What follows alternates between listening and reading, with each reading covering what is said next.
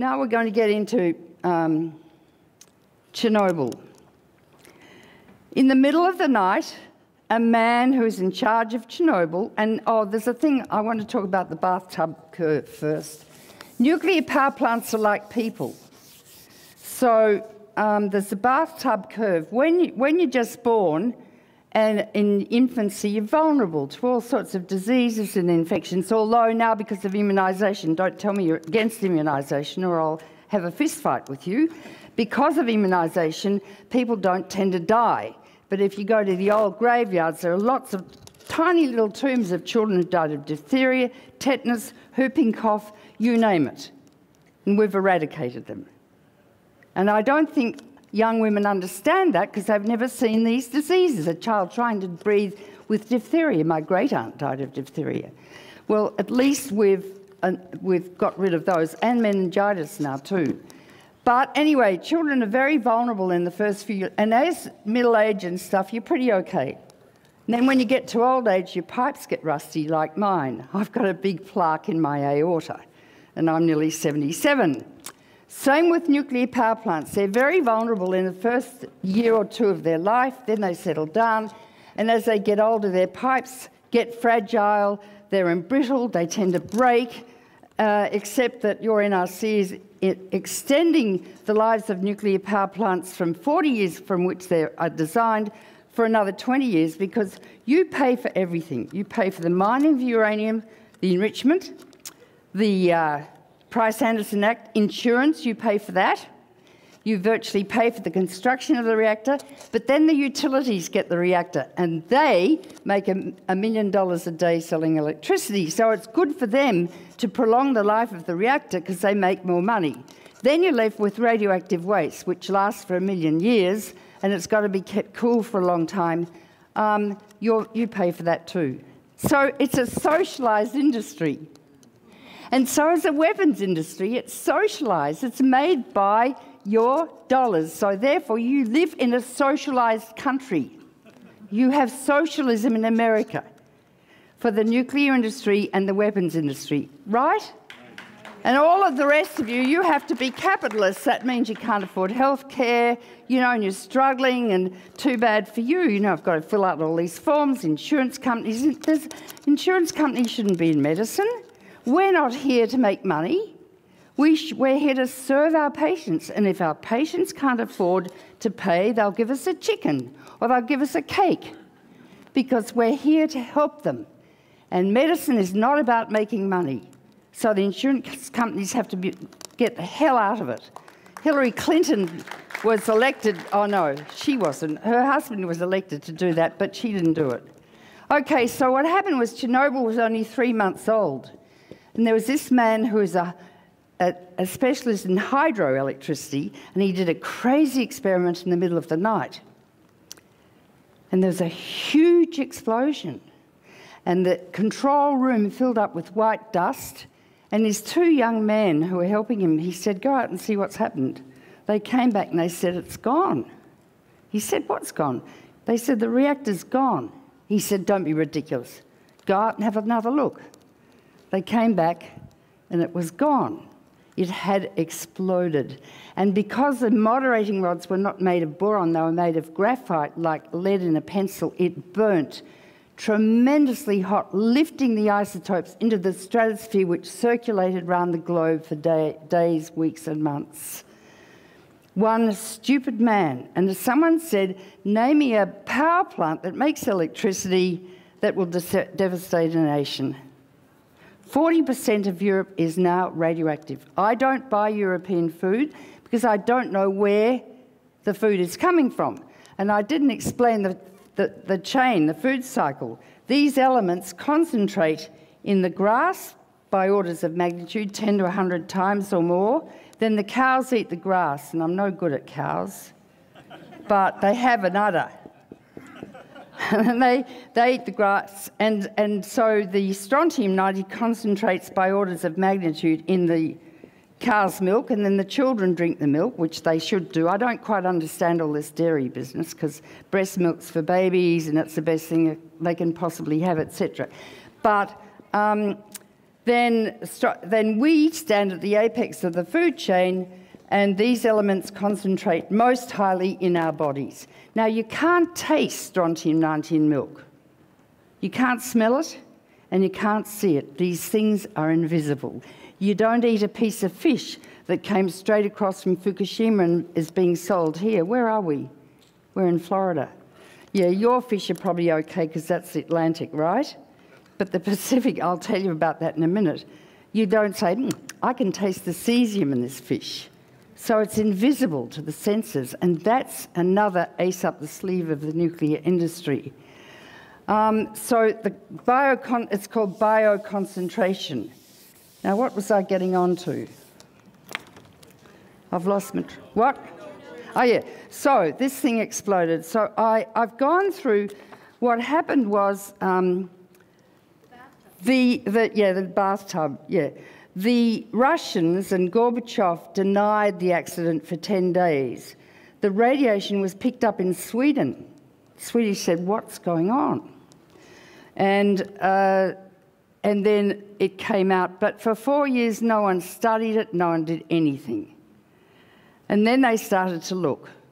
And then they started to see thyroid cancer and all sorts of diseases. And I'll talk you through all of the diseases that Chernobyl caused. Now, your nuclear industry, no, first of all, the World Health Organization is allied with the International Energy Agency, the IAEA, whose mission is to promote nuclear power around the world, and by doing so, actually promote nuclear weapons, but they don't say that. So, but they've signed a contract with WHO to say WHO can't ever examine the medical consequences of a nuclear accident unless the IAEA says they can. So the WHO has never looked at Chernobyl and never looked at Fukushima, and they say only 60 people died at Chernobyl. Now, I would say that it's immoral, unethical, and criminal for scientists to lie. If we lie in medicine about our patients, we could kill them, and we would be deregistered. And when I hear Rush Limbaugh and these characters just promoting, spouting lies the whole time about global warming and the like, he should be put in jail, because the Earth is in great danger. It's in great danger. And as Elizabeth Warren says, all the people in the Wall Street who brought about that terrible crash, they should be in jail too. Anyway, now, so after Chernobyl, finally the Russians and epidemiologists and doctors wrote a whole series of papers about their patients and what they were seeing. And these papers were then translated from Slavic into English and published by the New York Academy of Science. And by now, over 1 million people have died because of Chernobyl. Over 1 million. So 28 years after the accident, 50% of 13 European countries are still highly contaminated with long-lived radioactive elements. Before Chernobyl, 80% of the children in Belarus were healthy, and now only 20% remain in good health. A lot of the children suffer from premature aging, which is what we call progeria in paediatrics. I'm a paediatrician, and they get very wrinkled skin, they go bald, they start having heart attacks and strokes when they're really young. Millions of people are exposed to very high radiation doses from very short-lived elements. Now, the elements that only last days, they're very radioactive and then they decay. The long-lived elements, they are too, but it's a short... So if you're immersed in the cloud of radioactive elements on the first few days, if you're near a nuclear power plant, where's your closest reactor? Tampa, Florida. Is that near you? Yeah. How far? 2 hours. 2 hours? How many miles? 70. Yeah, so you're at great risk. And if there's a meltdown, what do? Well, they say you go inside and shut the windows. They say, or you evacuate. Well, how do you get your kids out of school? And, you know, it's just hideous. And you're breathing this stuff in all the time, and the sirens are going off. For 4 months after the accident, 400 million people lived in highly contaminated areas. Now, there are 2 reactors at Indian Point, 35 miles from Manhattan. the terrorists who flew into the World Trade Towers were actually going to fly into the Indian Point reactors, but they thought they were protected by anti-missiles that would hit them, so they didn't. They went into the world and only killed 3,000 people, so instead of contaminating the whole of New York and the financial capital of the world. So the country, Europe's covered with all of these things: plutonium, cesium, strontium, technetium, you name it. There's an element called plutonium-241, which lasts for about 4,000 years, but decays to one called americium-241, and these are alpha emitters, which is much more soluble than plutonium-241 and very readily incorporated into food and is highly carcinogenic. So the contamination in Europe will become increasingly radioactive over time. Am I going too fast, or are you with it? Plutonium-241 decays to americium-241. Okay, so there was a very high incidence of cancer in the children. Premature aging, there are a lot of cataracts. When you're exposed to radiation, you get cataracts, and a lot of birds in the exclusion zones around Chernobyl and Fukushima have cataracts. Osteoporosis, arteriosclerosis, type 2 diabetes, because cesium concentrates in the pancreas, which produces insulin. Okay, what else? Of course, radiation depletes the immune system, so there were tremendous amounts of infectious diseases like flu and pneumonia and all sorts of diseases, which we normally can keep under control, and those people died. The children who were in utero in Sweden at the time and Sweden's done this study, have lower than normal IQs. You're Swedish, I can see you nodding. And because neonates are very sensitive, and the developing brain is very, very sensitive to radiation. Many children have abnormal EEGs, and it's noted that 45% of babies in utero in Hiroshima and Nagasaki also experienced intellectual retardation. Babies were born with tiny eyes called microphthalmia, and retinal pathology, thyroid cancer. In Belarus, 7,000 children have developed thyroid cancer. In Fukushima, it's about 110 now who've developed thyroid cancer. The normal incidence in children is 1 or 2 per million. But in Japan, they say it's not because of the accident.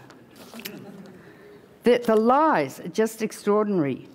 Congenital aberrations, well, I'll show you some slides in a minute to show you what it looks like, but the number of congenital malformations range from 12,000 to 83,000 children born after Chernobyl. There are homes full of grossly deformed children that we've never seen in the history of paediatrics before. And then there were the liquidators. They had 600,000 men they brought from all over Russia, most of them in the army, and they were not supplied, well, clothing won't protect them anyway, and a huge number of them died subsequently of acute radiation illness and cancers, and they developed alcoholism, many suicided, psychotic illnesses, and the like. So that's Chernobyl.